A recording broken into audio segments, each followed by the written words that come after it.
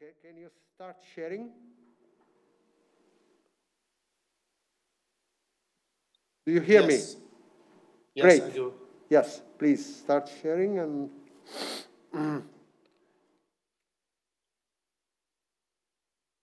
Do you see my screen? No, we see you, but not the screen. How about now? Yes, now we see. Okay, just a second. So, Professor MOHSENI will talk about non-local Monte Carlo moves with algorithmic quantum and thermal fluctuations. Just a second, I'll start. Recording in progress. Okay, please, Masoud. Good afternoon. I would like to thank the organizer for inviting me to present this talk, and I apologize for not being able to attend in person. I'm going to present a new class of quantum and classical Monte Carlo techniques that rely on algorithmic or inhomogeneous quantum and thermal fluctuations. So there's a history of physics-inspired heuristics that have been applied to optimization sampling. This starts from original Metropolis Hastings algorithm, simulated annealing, and half-field model, Boltzmann machine learning, and various techniques in tackling optimization for and sampling for continuous variables like Hamiltonian Monte Carlo, and all the way to parallel tempering, survey propagation, and influence from quantum mechanics, invention of quantum annealing. There are new insights in non-equilibrium many-body physics that I think it's going to be important to develop a new class of quantum-inspired optimization and hybrid quantum classical optimization and sampling, which I'm going to discuss today. So what is the main problem with all these techniques is that generally the mixing time of local equilibrium Markov chain Monte Carlo sampling is exponential in worst case. And this has been an open problem for decades, and people basically assume that this is just a fact that we have to deal with it. And I'm going to challenge that notion today and saying, like, if we can violate either local or equilibrium assumption, we might be able to basically create shortcut in the dynamics of the Markov chain Monte Carlo and arrive at a steady state much faster. So I'm going to present the results that we have obtained recently on a class of quantum-inspired algorithms. There are two techniques that we introduce in this work. Basically, we have an adaptive gradient-free strategy that can learn key instance-wise geometrical feature of the cost function and use that information on the fly to create cluster moves in the configuration space, and basically avoiding this kind of inevitable exploration versus exploitation trade-offs. So what is the intuition behind our algorithm? So I guess in this audience, you are all familiar with this cartoon of one-dimensional picture of objective function versus in solution space that could have this rugged landscape. And you can use various techniques using basically decimation or thermoscape in various algorithms like simulated annealing or parallel tempering to get to some fairly good quality solutions, but it's usually the case for really hard problems that you get stuck in some local minima. And the idea of using quantum fluctuations to basically tunnel in this configuration space has been introduced by Nishimori, and then later on within the adiabatic quantum computing community, and Eddie Farhi, Daniel Lidar, and others push this line of research. So I'm going to discuss here a possibility that we can do this classically actually, and or even build hybrid quantum classical algorithm. So I should mention that here in this work, I consider the energy function to involve all other, not only quadratic terms of interactions of variables. So variables here are binary, but the general algorithm can be applied to any discrete set of problems. And it could involve k-local interactions. So the inputs are the real parameters given by HI and GIJs, and we want to find a bit string that minimizes this cost function. So I'm going to mostly present a cartoon of the algorithm, but have some equations for people who want to see a little bit more details. And so let's start. So what is this this new step? Our algorithm basically starts with running an off-the-shelf server for a while to get a local minimum. Like, assume this kind of red dot here. Do you see my cursor? On a screen? Yes. Yeah, great. So, and the idea is to get some ground state or some high-quality state that is far away. Usually, people, when this happens, they basically push the panic button. Oh, we have a problem that, basically we are not making progress in a low energy, low temperature replica, for example, in paratempering. So let's boost the energy temperature. And as you boost the temperature, the energy landscape gets flatter and flatter. So you obtain exploration by losing all the information you already had in the replica. So you lose everything you had, because by increasing temperature everywhere, you have, in ideal, in extreme cases of infinite temperature, you can just fly everywhere, but you have no information about the configuration landscape anymore, or very little. So this is not what we are going to do here. So what we are doing here is that once we get localized in a Bayesian attraction here, for example, given by this red dot, we want to, instead of trying to desperately to just get out of this with some, one-size-fits-all technique, like just increasing temperature everywhere, we just want to understand what is wrong, why we got stuck here. And in order to do that, we actually, we make the problem more localized. So we add a term to the Hamiltonian, which is proportional to this kind of general lambda linear parameter here. At lambda 0, basically you have original problem, which is the entire non-convex problem. At lambda infinity, you have just the bit string you obtain, which is given by S star here. Here, I changed the indexes from S to R to indicate this is the localized replica. And basically what we do is that we say that there is sufficiently small lambda that the system becomes basically convex. So the solution to this Hamiltonian, this surrogate Hamiltonian, would be basically in this blue region, which is basically we convexifying this, but it's not too small that you escape this minimum. Basically these Bayesian attractions. Why? We want to extract information about the frozen variable or backbones that are pinning us here. Okay, so we have this kind of epsilon I side-dependent rescaling as well. We want to make sure that for example, for scale-free networks, for heavyweight variables that interact with a lot of nodes, we do not reduce the lambda too much so to escape from this minimum. So actually, in contrast to other things, we want to be localized here. Why?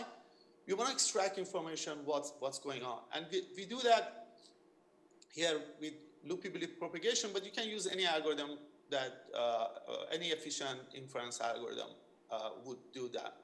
So here, loopability propagation is just basically, is the field beliefs of that aside J gets from I, all the neighbors, and given by the local magnetic field, the linear term that we added, and also basically all the messages that goes from the K variables that are within the neighborhood of I, which of course is not J, because we want to see the influence of J.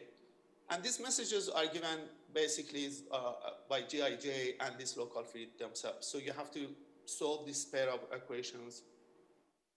So we do actually an adiabatic loopy belief propagation. So loopy means that, you know, general belief propagations are exact on tree, and basically any graph that like beta lattice that has local tree-like structure, they perform fairly well, but you can apply them to general graph, but they perform very poorly. Here, they do well as far as lambda is sufficiently big. So we start from lambda that is very large, so we consider like that becomes like your boundary condition initialization of these equations, and then we just decrease it every time we get to the fixed point of the belief propagation, and we do it until it breaks down. Once it breaks down, the advantage is that it gives you information that you left the Bayesian of attraction, and so then we know that the information, any information after that is unreliable. We go back to the last time that is converged, and we calculate local marginalization and higher order interactions, like two-point correlation or k-local correlation functions. So why we do that? So we believe that this information, if you look at this, it has some very valuable information here. It tells you why the things are not working. It tells you what kind of subset of variables are frozen because they are going to have very large local magnetization, and they're going to be correlated with each other. And then we do some thresholding. The thresholding technique is that basically say if the two-point correlation functions are above certain threshold, we consider them to belong to the same basically cluster. So we call these things backbones, and I can tell you why. So basically, this is, you know, as a cartoon considered like these are the 6 variables here that are frozen, basically have very large local magnetization. And these are the red variables. And the other ones are stars, or like basically in this Bayesian attractions, they are floppy. They can have any things, and you are still there. You are not moving out of this Bayesian attractions. So one thing about the language, when I say here backbones, we actually mean a surrogate backbone, because the backbone is actually a notion is used in the spin glass community and graph theory, is that a set of variables that all have the same value in all the solutions, or they generate solutions. Here, what we mean is a surrogate backbone is that all variables that almost have the same value over all high quality solutions in a given Bayesian of attractions. So these are the backbone of a given Bayesian of attractions, not the global solution. So what kind of value you get from this calculation is that what it does, that first notice that this is on the fly instance wise. So you calculate the backbone of a given instance on the fly when you're stuck in the Bayesian attraction. So one thing that you can think to actually do is to flip all these variables, saying like if these are frozen here, maybe, and you know, simple simulated annealing or any Monte Carlo techniques that you just flip one variable, it gets always rejected because the penalty, energy penalty is too much. So maybe you should just move all of them at once. And this is kind of a quantum inspired move. You can do this, but most of the time this is not going to end up well, because you're going to boost, like, you know, go to a much higher energy. Definitely you're going to be very different points in the configuration space. So you're absolutely doing a non-local move. But it might be a lot of work to get done in that new Bayesian of attractions, and it's not clear that even it has better minima in general, unless if you have a Z2 symmetry, this works really well. But what we ended up doing, we use this mechanism, but in conjunction with something else. So this is the second key idea here in this work, is that we actually say, if there are a subset of variables that are pinning us in that Bayesian of attractions, why not just increase temperature over that subset? Because like means that they are actually operating at different time energy scales, basically. They're exponentially slower. These are basically related to size of droplet excitation for low dimensional spin glasses as well. So this is known that, you know, you are basically bound to the dynamics of these backbones. So we just making it faster, basically fast forwarding the dynamics of only the subset. But once you do that, basically you're essentially flattening the energy barrier that's separating you from like the other local minima that might be better. And if you do that, then you can start the algorithm again. You say, okay, now I'm getting stuck in a new Bayesian attractions. You run the algorithm again, and you find a new backbones, and then you increase the temperature over that backbone. And hopefully after a while, you get to a ground state or a much higher quality of states in the approximation ratio. So, so to look at the high-level version of algorithm, so you have a paratempering backbone algorithm, this your baseline algorithm, which is these are different replicas at different temperatures. So this the red one is the highest temperature, and you have a stack of them. At each fixed replica, like a fixed temperature, you run an MCMC sampling, you find a seed solution. Using that seed solution, you add that penalty term to the Hamiltonian to build a localized surrogate problem, and you do an efficient approximate inference. Here we use loopy propagation because they have by construction linear scaling, and also it gives you a signal whenever you left that region of attraction, which is we really need to do to get meaningful information about the backbones. And then you grow backbones using the calculation of higher order marginals. And once you do that, you can boost the temperature inside the backbone, basically, and fixing all the variables outside the backbone or non-backbone variables. And once you sample that for a while, and then you fix the backbone and sample the rest. And you can do this iteratively by basically doing inhomogeneous sampling. Inhomogeneous means that the temperature is not uniform everywhere. For simplicity, you can consider two temperatures inside, a higher temperature inside backbone and lower outside backbone. But this can be more complicated. The schedule, I'm going to discuss some of example of that later. But basically, and still you do the standard replica exchange Monte Carlo between different temperatures. So this actually our numeric shows, and it's very easy to see that below spin glass phase transition, these things is more valuable. Above that, you just don't need to do this fancy technique. So this works well for low temperature replica. So let's go to some of the benchmarking results. So we studied quite a different set of problems. We actually started with chimeras. This community motivated from D-Wave architecture, and it did really well for the quasi 2D. But then our goal was to go beyond that, because for 2D system there is this isoenergetic move, ICM moves, or Hodayar moves that you can actually grow clusters. And what we ended up studying is that we want to do the hardest problem that are possible. And as you know, random K-sats are the test bed of computational complexity. So we studied 4-sat problems and also random QAP and in some industrial quadratic assignment problem. So, I'm going to focus here on the random 4-sat problems that are well studied for decades. So the limitations of both generic and dedicated solvers are well known. So you can see if you are actually doing something non-trivial here or not. So one thing, the first thing we did is that we studied it against MOHSENI, which is a generic solver, generic stochastic solver for KSAT. And for random instances, 100 instances of 4-sat, a near computational phase transition. So these are the size of problems for 5,000. The ratio of clauses to variable was close to 10, which is pretty deep into the rigidity phase. That means that almost like each variable has 10 connections, and that the instances for 4-sat have, on the typical instances that are very hard, have first order phase transition.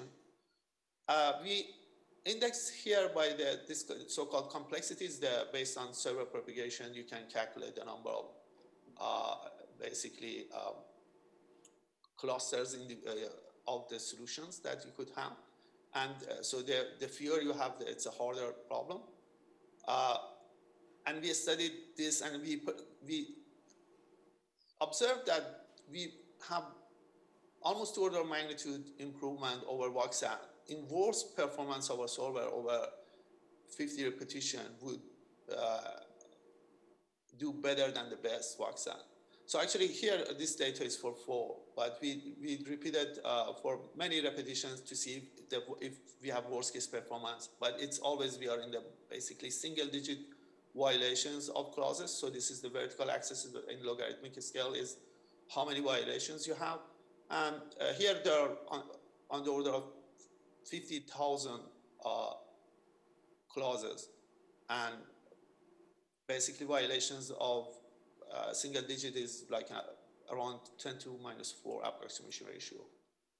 So here the result comparison with server propagation, which is the dedicated server for KSAT developed by Parisi, Mark Masoud, and other co-workers. And this solver is known to perform this the best solver for this. There is another variant, is the backtracking server propagation that we also benchmark. And in both cases, we obtain orders of magnitude improvement for like top 10 worst instances. And here this is just 4 repetitions of this non-equilibrium Monte Carlo. For 95% of instances, we did better at 10 to 9 number of sweeps.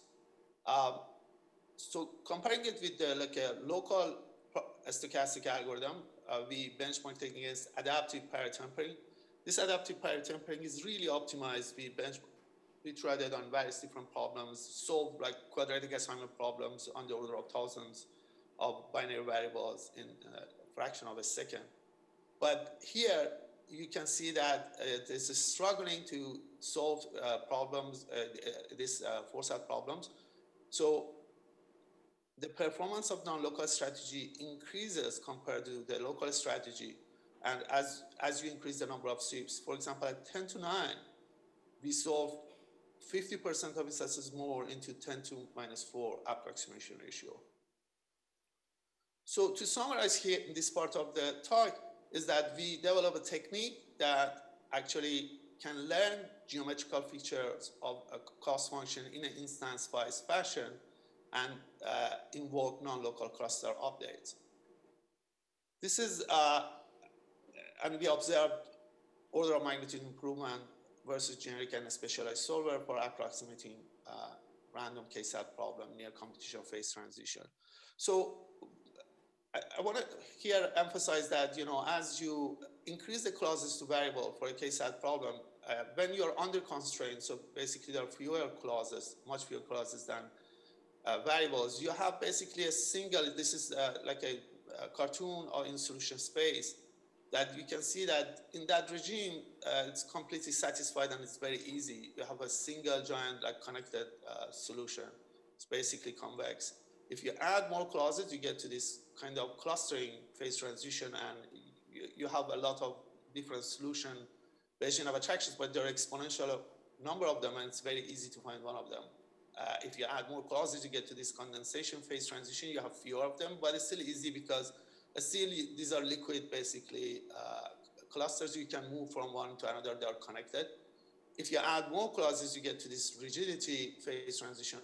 And here, deep into this regime, as you add more clauses before SAT to unsat phase transition, here, this is something known as overlap gap properties, where the distances between the Bayesian attractions are larger than the widths of this.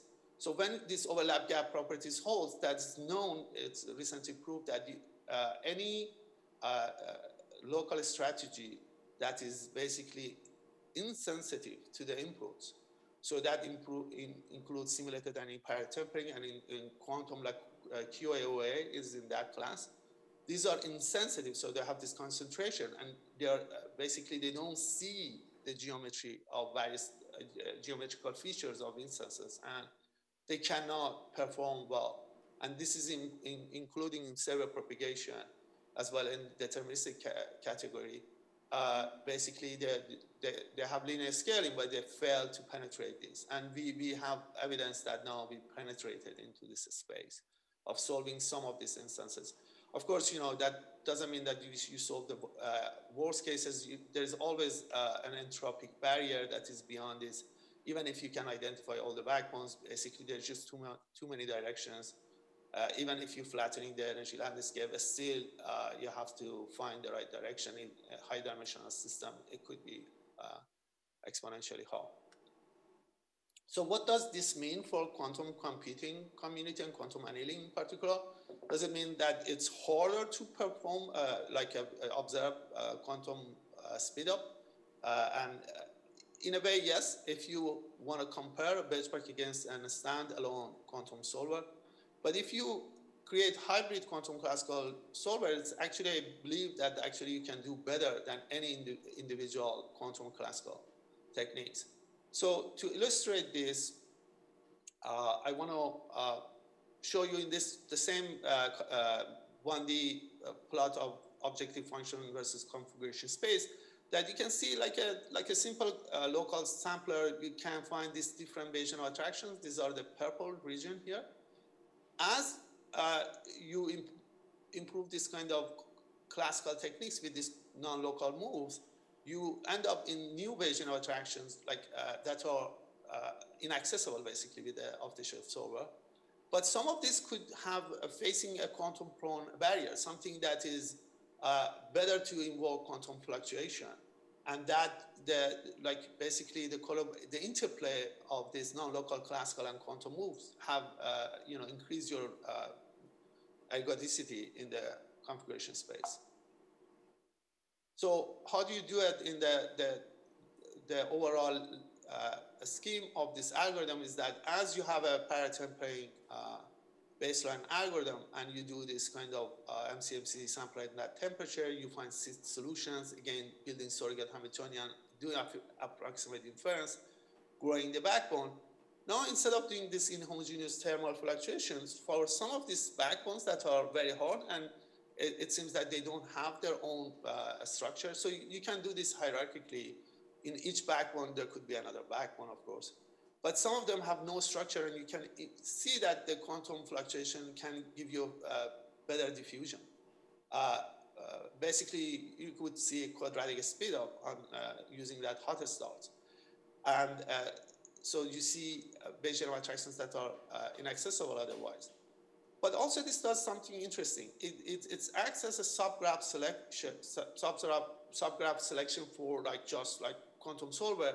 First, notice that it can reduce the sizes. A backbone could be an order of magnitude smaller number of variables. And also reduce the dimensionality of the graph, like the graph connectivity. And so the embedding becomes much easier task to do. So it becomes effectively could be 2D or even 1D backbone, which could be easier to implement in a NISQ device or a quantum annealer. So basically, this could be like a technique for various different subgraph selection when your problem input is just too big. So what kind of quantum techniques can be used here? So I'm going to highlight one general techniques that we developed over the past few years with my collaborators Mark Ram and Adolfo and others that we use this kind of inhomogeneous quantum annealing protocols.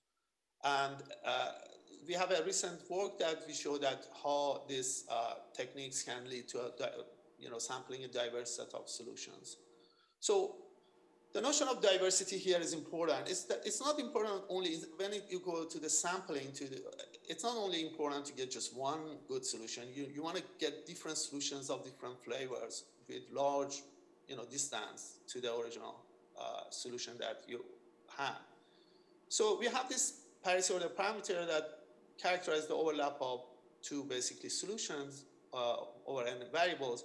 But this is a 1D projections of what's happening. So first, at low temperatures, it's featureless, but also it cannot distinguish as if you have two dominating Bayesian attractions or 10 or 20. This is insensitive to that kind of information if basically the droplet excitation have the same volume. So if you consider ground state that this is for 2D system, having various bit string with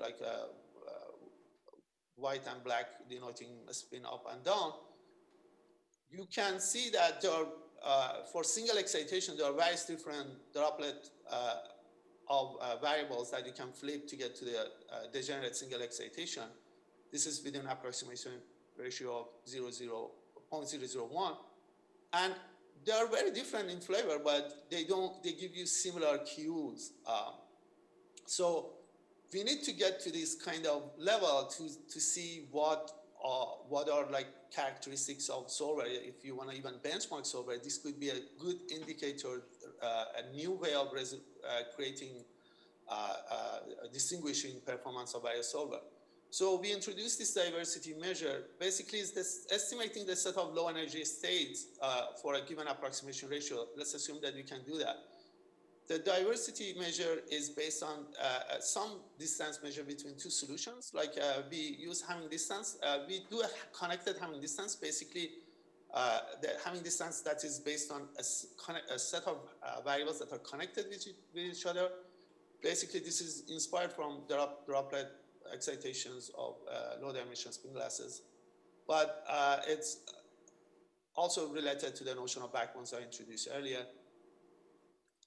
So we say that if this distance is larger than some renormalized distance threshold, basically say n/4 or n/8, it becomes increasingly unlikely that these solutions are belonging to the same Bayesian of attractions. Of course, this is not always the case. You know, there could be connections between far away Bayesian of attractions, basically when they are connected with only local moves, but that just becomes unlikely as you increase this R. So if you build a graph which each vertex is a high quality solution, and you just truncate the edges correspond to distances larger than Rn, the cardinality of maximally independent set over that graph tells you basically how diverse are the solution. And you can introduce a diversity ratio similar to an approximation ratio, saying that the diversity of a particular solver given by this condition over the diversity of all solver combined, or if you have a solver to approximate way of calculating the diversity, you can use some greedy algorithms. You can see what a performance of each solver is in contrast to basically to approximation ratio, which doesn't give you any information about how different the solutions that you are obtaining. You might just there might be just one Bayesian of attractions with very big support that your solver finds, and it's very deep, but always you get that. So, and other solver could have many different Bayesian of attractions. So there's no way that approximation ratio give you that information. So we tested this with this kind of benchmarking homogeneous versus inhomogeneous schedules. Why? Because the inhomogeneous can have with their envelopes, like basically the way that you do it is that you have thermal quantum fluctuations to basically start at certain variables and have a space-time profile is that they propagate this critical front from one point, could be from one end of linear chain, for example, or from the middle, and basically propagate to all variables in some function that is given, characterized by this G function, which is both time and space dependent. So there is some argument based on causalities that basically, if you do this, because the variables that are not experiencing phase transition already get influenced by the ones that are already D, they act basically as local feed biases to them. So it's unlikely that they violate that. So basically you get suppressing emergence of topological defects. This is actually emerged from like studies of Kibble-Zurich mechanism for continuous phase transition. Pioneering by Mark Rams and Adolfo and Zurich himself. So recently we developed a multi-front version of this, is that instead of having a single critical front, how about just starting at very different positions, like that you start the critical fronts and they merge at some boundaries. Of course, this could be only effective if you have some insight. So you should have a hack of what basically these droplet excitations are. For 2D, actually, we develop an approximate tensor network contraction basically based on an MPS, MPO, or you could use coordinate transfer matrix techniques to have efficient, basically a tensor network contraction to get the basically boundaries of these droplets. Of course, this for 2D system gives you more than that, but we use only the information about the boundaries, and we basically triggered the seeds of these critical fronts in the middle of these droplets, and we basically did inhomogeneous quantum annealing. We used this quantum Monte Carlo to do the simulations. We did two different cases of 30 by 30 lattice and 40 by 40, and we basically tried to see how much works we need to do to get a good diversity ratio from basically 0 to 1. And this is the vertical axis, is time to solution, time to diversity for this in different order of magnitudes here. Above 10 to 9, we consider timeout. And you can see that the performance increased by 30 to 40% in the diversity for both like 50% median and 80% quantile, that the inhomogeneous timeout much later basically can sample from 50 to 75%, or going from 50 to close to 90% of diversity compared to the baseline simple homogeneous schedule. So we did some experiment on D-Wave on this, and that with Alex, Hossein, and Mohammed, which is, you can look at that paper. I'm not sure if there's a poster or talk on that, but Marek give a talk on Wednesday at 11, I guess, on this diversity measure techniques. If you like to see more details, please attend that talk. So basically, with the combination of quantum and classical fluctuation, we can see more of like unaccessible version of attractions in the frozen regime than possibly you can do with either classical or quantum. And once we do that, basically the ultimate kind of product would be to offer it, for example, on a cloud-based system like a Google Cloud Platform, for example, that you have a pair tempering baseline algorithm, and in low temperature replica, you can invoke various different non-local move, either by some classical processor that does, it could be a ASIC dedicated processor or an Ising machine, or a quantum processor. So they can all combine like a new ideas non-local move, and basically you have to basically work these systems. I think these are the ultimate best discrete optimization sampling system that are going to be developing in the next few years. Thanks a lot for your attention. Thank you, Masoud. Other questions? Questions? I think there was a question also in the chat. Let me start from that. So from the chat, Catherine was asking, are these 4 SAT instances generated at hard critical point in close to variable ratio? Yeah, so they are generated deep into the frozen regime based on the estimations from server propagation. Yes, they are very close to competition phase transition. What we wanted to be just into the SAT regime, so so there are at least some of them are going to be satisfied. At thermodynamic limits, if they were like large enough, in principle, before SAT to unsat phase transition, which is around 9.98, that would be, all of them should be satisfied, but because this is finite size effect, so some of them are not even satisfied, although they are in SAT regime, but very, very close to that. Yes. Thank you for the talk. I have two questions. The first one is there any reason why the inhomogeneous Markov chain that you build within the replicas should converge? Because I feel like data balance should break down there. Yeah, that's a very good question. We are actually having a follow-up work that we show that although this does not satisfy data balance, actually that's the reason we call it non-equilibrium Monte Carlo, is that it arrives at a steady state. And I can give you an idea of why that's the case. Basically, notice that the way we do it is that we are not really having this kind of crazy non-local move that we flip all the bits simultaneously. We have this boosted thermal fluctuation within a backbone. And once you do that, basically, if you freeze the non-backbone variables, it's just a standard MCMC at high temperature over a subgraph, and it satisfies detail balance, okay? And once you get to a better, like a local minimum, basically, of the backbones, you freeze that, and you just sample a standard MCMC outside. And that's also satisfies detail balance. So basically, you can think about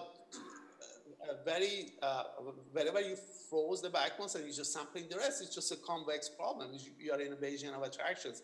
If your estimation of the backbones are conservative enough, basically that lambda is sufficiently big, you're going to just like do a simple sampling in a Bayesian of attractions and satisfying detail balance there. And once you freeze the non-backbone variables, you just satisfying detail balance with sampling a subgraph. Okay, so the combination works. We have a construction that shows that this is actually the case, or more rigorously in a follow-up work. Basically, yeah, there is a steady state. Numerically, we were robust across the board for all the instances we tried, and it's basically verified. But I think you got the idea that basically you satisfy detail balance in the non-local move when you're like focusing on the backbone, and you're also satisfying detail balance when you're also just trying to do exploitation in a given Bayesian of attractions.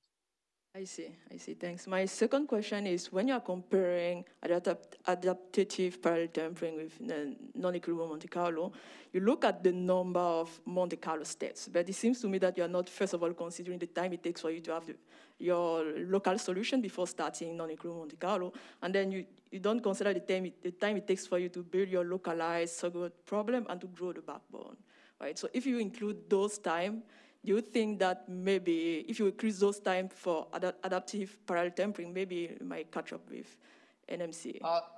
No, we include those time. So basically, it's a good question. You're saying that there is a computational overhead, even if you have like algorithmic scaling that is favorable because Philip propagation is just has linear scaling the number of parameters involved.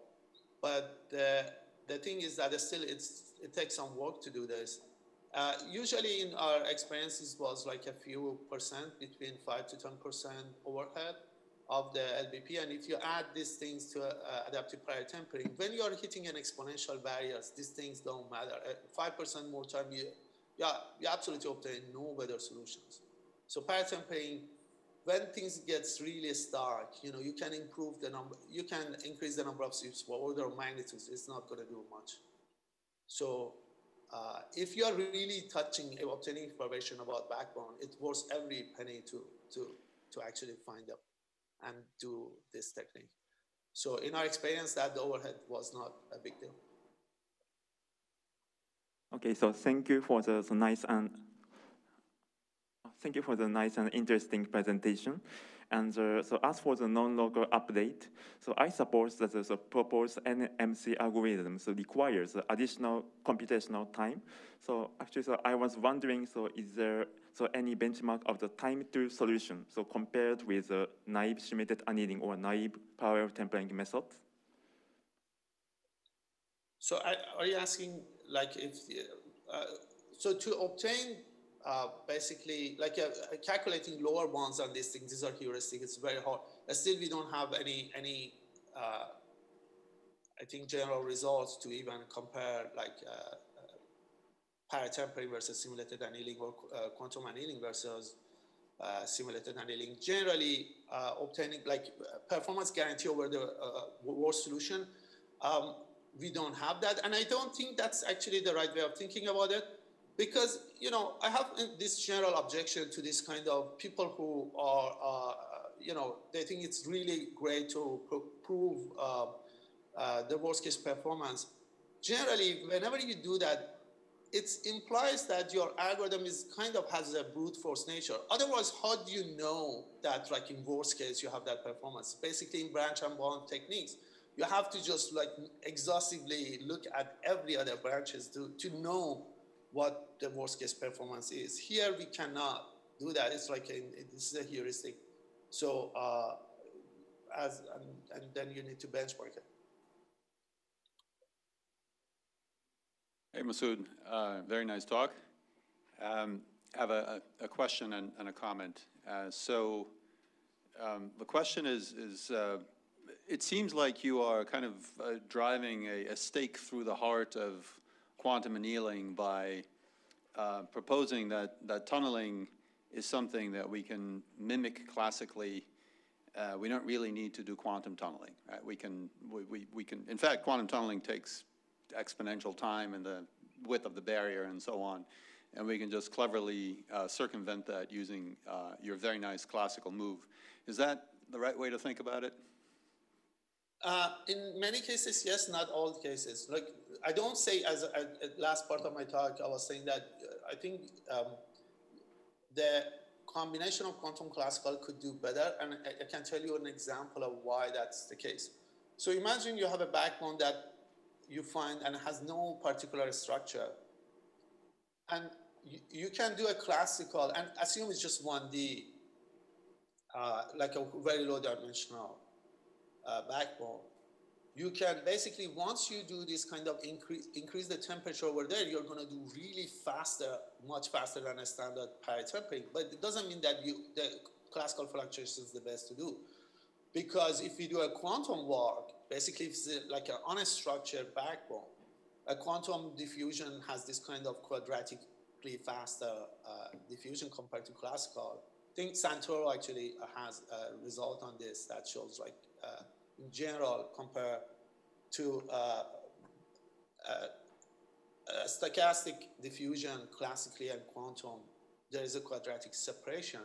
So you can see that you can sample the backbone much faster quantum mechanically, at least in absence of any other underlying structure. So here you have to notice that this is like, appreciate that here we're just saying that there is some underlying hidden symmetries that people don't see it once you get to this so-called spin glass phase transition that might be, one might be able to compute and exploit it to basically get out of a spin glass phase.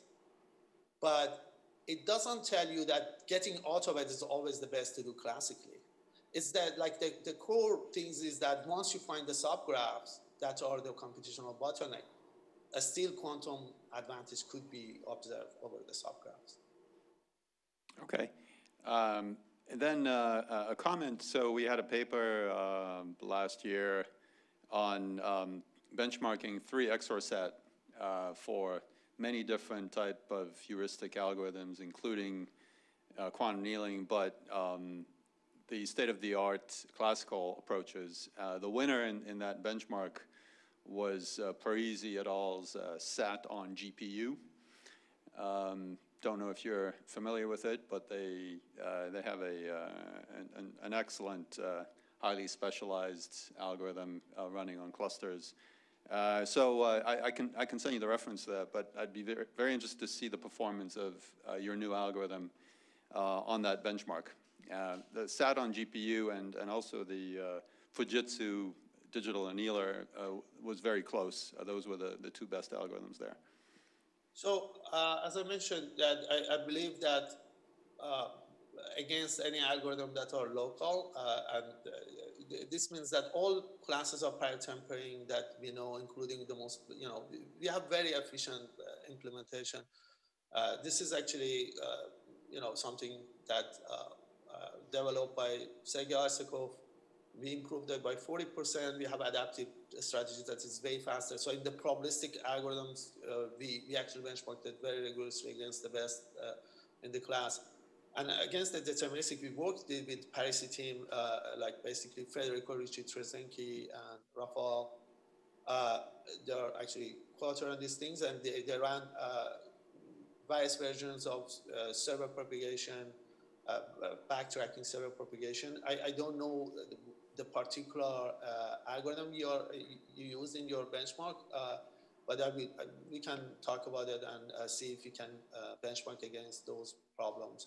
But generally, I'm saying that any strategy is that local would not be able to penetrate to this so-called overlap gap in the problems that have overlap gap properties, fragmented solution space. If you are in that fragmented solution space, things are believed to be exponentially hard if you are local and you are insensitive to the input.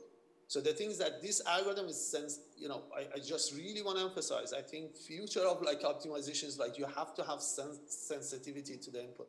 Means that for each instance you should do different. And ensemble averaging is basically any technique that has concentration. I think it's just not clever enough. It's not sophisticated enough. Because this shortcut, this information about this geometry of energy landscape is going to average out. Like it's going to be nil, nothing, if you do any disorder averaging.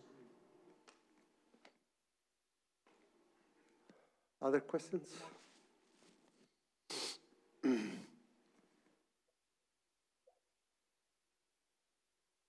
Thanks for the talk. I actually have a very naive question that I had been wondering since the very beginning of the talk. What exactly are these backbones, and how does they really relate to the fragmentation? Sorry, how does relate to? The fragmentation. Oh, the fragmentation in the solution space. So basically, the backbones are, you can consider they're just a set of variables that give you the address to a Bayesian attraction. The address means that if you fix those variables to that kind of either up or down, like it's just a bit string over subgraph, if you fix that, they just give you like a location of a Bayesian of attractions. The rest of variables that are floppy are the degrees of freedom that gives you various different points in that Bayesian of attractions. So why that's the general feature is that it is like no matter how you label it, you can say like the first variables, if it is 0 or 1, it can split the configuration space in half. So that gives you an address if you are in the first half of configuration space or second half. So you can see like if the first 10 spins gives you an address. But generally, the idea is that finding the clusters that are conspired together to trap you in a Bayesian attraction is an extremely difficult thing. So I should emphasize that we did this work on an unweighted foreset, which was no information to Hamiltonian. Basically, it's a random foreset. They were unweighted. So in the description of the problem itself is like a white noise. There's no information at all to develop a cluster. The information is solution space in this fragmented or shattered solution space is that those disjoint or the gap between these solutions, which we introduce this diversity measure to capture it, gives you an idea of what basically the features of this are. Of course, finding exact backbones for all these Bayesian attractions is a sharply hard problem. Not only that you have to solve like the problem, you have to find all these good quality solutions, and that's just not possible in polynomial time. But we get an idea, a cartoon or like a shadow of the backbones efficiently with like something that is linear in time. And that's good enough to create the shortcut in the configuration space. That's the idea. I don't know if I answered the questions. Like these are basically, saying what are the backbones or like subset of variables that gives you the address of this kind of a particular shattered cluster of solutions in the configuration space. I have a question.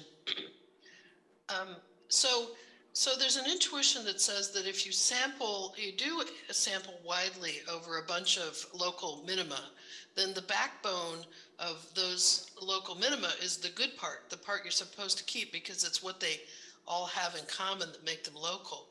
But you're sampling from a local minima, and the backbone is the bad part that is keeping you stuck there. And so I guess I'm wondering if sometimes backbones are good and sometimes backbones are bad, and how one would tell the difference. Oh, okay. So there's two things. Like these are, as I said, there are surrogate backbones of various different high quality solutions, like local minimals that you find. The backbone in the traditional, like the standard notion, it's the set of variables that are consistent within all the solutions. So if you find them, basically you're done. The rest of problem, basically this creates a backdoor in the like a dedicated SAT solver. This is called like finding backdoors of a problem. It means that by fixing this, you're truncating in the like branch and one technique of things that you're truncating the decision tree, and you only sample. You are basically in your right branch, and whatever you do is going to be good. But finding that particular backbone that corresponds to the ground state or degenerate ground state is like very hard. So here, what I'm saying is that the other backbones correspond to the other Bayesian attractions, and those, if you discover them, basically they're conspiring against you to keep you local. And once you sample over those backbones, you might end up in the correct Bayesian attractions that those degenerate ground states are. So basically here I define backbones more generic for any like a deep valley in the configuration space. And it could be one of them is like has the generic solution, but I think solution is always within a target approximation ratio. So if you have like something beyond ground states, very likely you have multiple Bayesian attractions far in having distance that are satisfied. So basically there is not a backbone that is good. You have to just find the ones that they're deep enough that you penetrate to the target approximation ratio. Okay, any other questions? One more.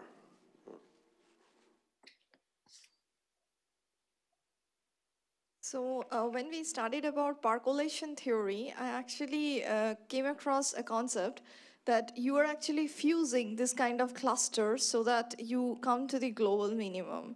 So that concept is quite clear to me, but I don't really know why are you really fragmenting the clusters into smaller clusters that has got local minima. You don't need to do that. There are various versions of how you can use that information. Basically, you can consider two-tier, first tier of this algorithm is just you discover things either they are belong to one of the surrogate backbones or they are not. So, but you have to consider this is an algorithm that is recursive, but it's also online. Basically, each point in the when you're running the standard MCMC sampler, it starts building some model of what the configuration energy landscape is. Basically, so you do approximate inference on the fly to extract that information, and then basically as you do this, you improve your knowledge about these backbones. You can do this in different ways to dig deeper into one backbone, saying like maybe there are more backbones inside that are the bottlenecks. But you don't need to. Basically, it depends on how complex your problem are and how, what are your target approximation ratios. It might be that if you don't do that, certain target approximation ratio are inaccessible because although you find a backbone, but the backbone has a structure itself. I should tell you, size of backbones could be really big. For 4SAT, like 5,000 variables, we find frozen backbone on the order of 4,000, and we show using Whitening procedure that Paris actually developed that you can show that these are frozen variables of that size. So we have a generalization of that Whiting procedure for low energy states. It's originally introduced for only the solutions, but it never gives you a false signal. So basically it tells you whenever you have a frozen, absolutely frozen variable. And we show that adaptive parallel tempering cannot get to any of this with even thousands of repetitions. So it's not like based on some law. So like you cannot just get lucky by finding these things that are so far away with large backbones. So a backbones of 4,000 is still almost the same size as the original problem. It could be hard, but that's basically your new sub-problem. So you can target that and try to see if there's other backbones inside of it. So you can, but here the result I showed you is just only one time. You're not digging deeper into each of the backbones. Still, we got this performance in the first year of our algorithm. Is that clear? Okay, so I think there have been quite a few questions, unless there's anything new. Okay, one last. Minor question clarification. So when we talk about solving SAT problems better than other algorithms, we mean here in this talk max SAT problems, right? Because for specifically SAT, when a problem is satisfiable and we want a solution, there are other algorithms like conflict-based close learning, which may be better than the algorithms we are comparing to, like PTAC. No, actually we benchmark against that. Thanks for asking this question. So we benchmark against CDCL kind of algorithms. Conflict-driven close learning techniques are more fancy branch and baud solver based on DPLL algorithm, which is basically what it does is that it goes to this kind of each branch of the in decision tree, and it just says that whenever there's a conflict, it just mark that and it's just never visit that branch again. So basically, you have a fairly efficient way of sampling the certain SAT problems, but not in this regime. This is the regime that they actually have exponential running time. We tried best algorithm in SAT solving competitions in like Minisat and a few other techniques that they had such bad performance that after months of running, they couldn't even exit on these instances. So they were that hard. In this regime, that very close to SAT on SAT things for 4SAT, for random 4SAT, there is no signal for them. They have no clue, basically, where to go. It's exponential, and I can tell you like why is that. Basically, those algorithms perform well if they can truncate fast in each of the branches. So they see a lot of branches, but they never get to the depths of it, to the exponential depths of it. And that's just, you do not get a conflict at this closest to variable ratio. You just don't. You have to go very deep into the branch. But also, they cannot build, like they cannot truncate. Like basically, they have to just visit each branch and go very deep into it. That's the only way to deal with this 4SAT at this ratio of closest to variable. By construction, you can see, look at the Christopher Moore book that it's explained this very nicely, that why these algorithms basically, when the formula is frozen, basically, as Moore says, you have like this branch and baud techniques have no clue what to do. So close to the SAT on SAT phase transition, you're saying that on both sides of that phase transition, the algorithm you're presenting is better. For both, both if we take the problems which are satisfiable and we want to find the solution, and the problems which are close to phase transition but are unsatisfiable and we want to solve max SAT, right? Yeah.